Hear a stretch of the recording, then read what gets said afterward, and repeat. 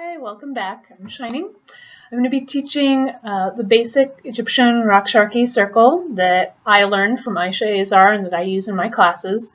And then we're going to be doing a little follow the bouncing butt or watch and learn section where I use circle to illustrate the music. So it's a little bit different than necessarily like how I would perform on stage. Rather, I'm going to use circle as much as is reasonable in the music to illustrate some of the changes and variations that you can use.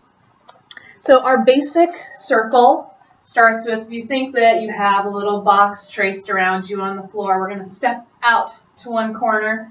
So our hip's going to come out, and we're going all the way around and up.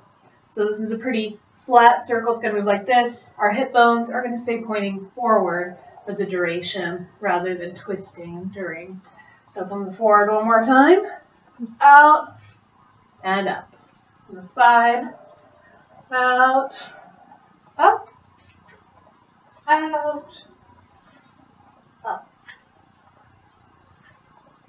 and up.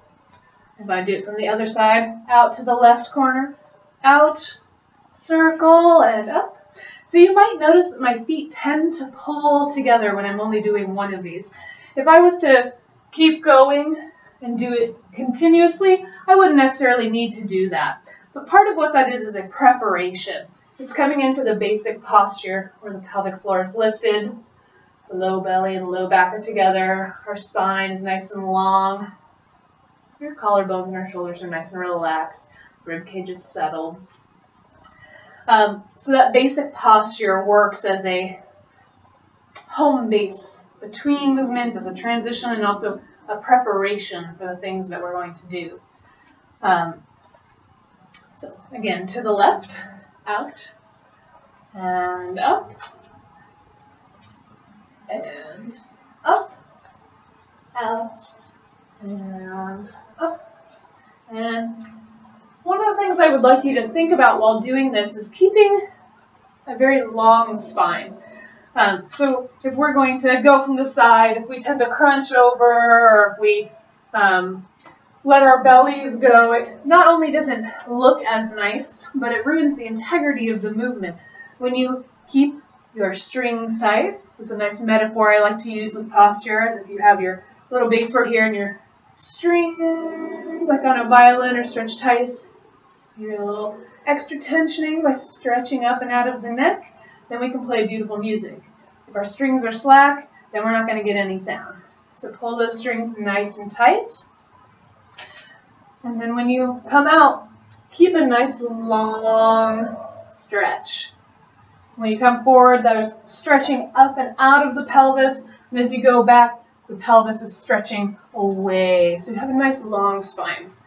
So I'm going to put on some music and illustrate some of the varieties it can take. I'm going to be using music from Bassil Moubayed's Belly Dance and Violin Volume 1, which was manufactured and distributed by Movses Panossian. I'm not sure if I'm saying that correctly.